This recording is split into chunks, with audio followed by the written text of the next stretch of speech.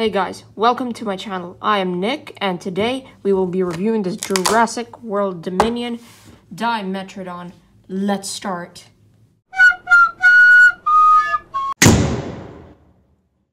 And we're in. Today I'm going to be reviewing this extreme damage Dimetrodon from Jurassic World Dominion toy line.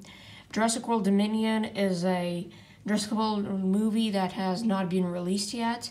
It's going to be released on the 22nd of June. I'm not advertising it, I'm just telling you. And basically, I found out that a store called Hamleys in Dubai, it basically sells Jurassic World Dominion toys. They delivered it very early. I don't think they should be selling them right now, but they got a huge assortment. The photo will be shown right here. And basically they have different types of like velociraptors, like they're all extreme damage, but they have velociraptors, Salarises, and Dimetrodons like this one.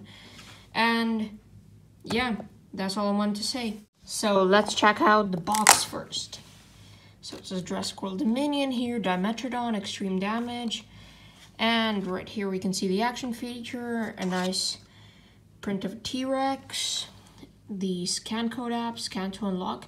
That's a new type of code. I don't know if they're going to be making a new app for it, but I think it's still going to be Jurassic World Facts app. On the back of the box, we have other figures like the Celeris and the Velociraptor. I'll be getting these two very soon and reviewing them. I'm actually planning to get them and review them, and I'm definitely going to do that. And here we have another Dimetrodon picture with the action feature, and another picture of an action feature, and Dimetrodon in different languages. Another extreme damage, and another Jurassic World logo.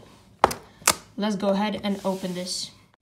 Here are my scissors, and right now we're gonna cut these plastic rope thingies that hold in the figure. Flip. Here we go. And the figure is free from the box. Right here we can see some articulation already in the legs. The front paws can move like that, front and back, and move like sideways. I don't know how to call that, but they can do this type of movement. The back legs can only move back and front. And the head, nope. Yeah, the head the head can move. Wow, I didn't know the head can move.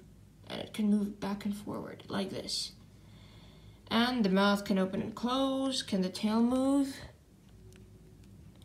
No, the tail cannot move. It's glued very tightly. It can move. I think that's all for the articulation in this figure. This figure is actually pretty nice. And for the action feature, we have this fin on the back, the orange one, not the full one. That's what I'm trying to say.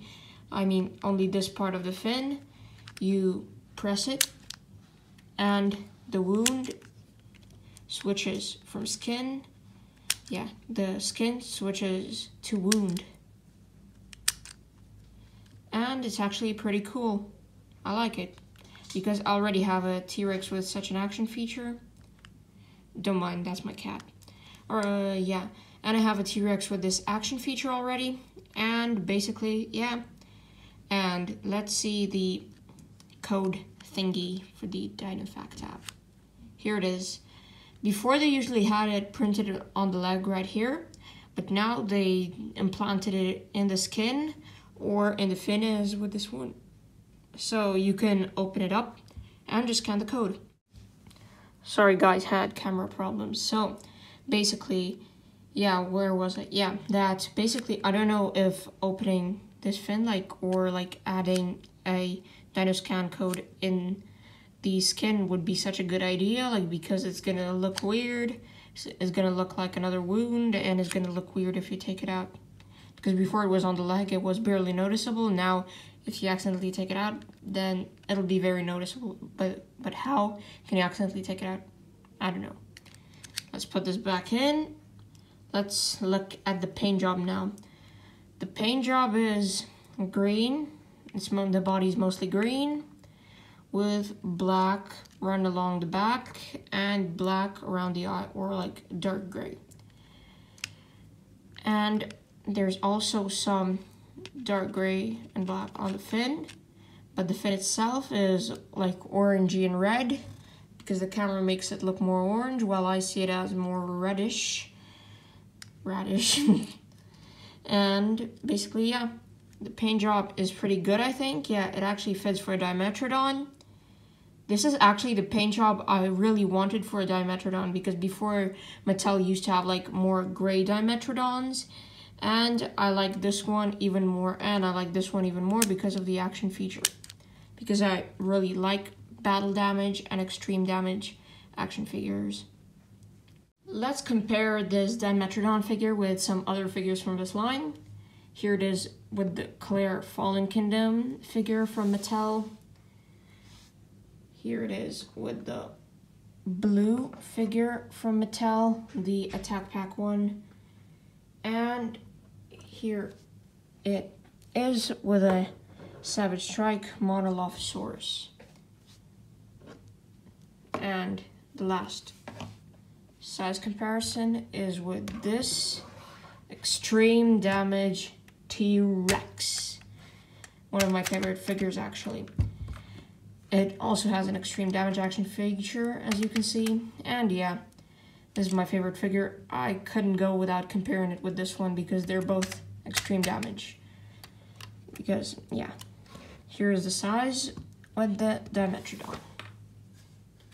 So, it's good. It's good. The scale is actually pretty good.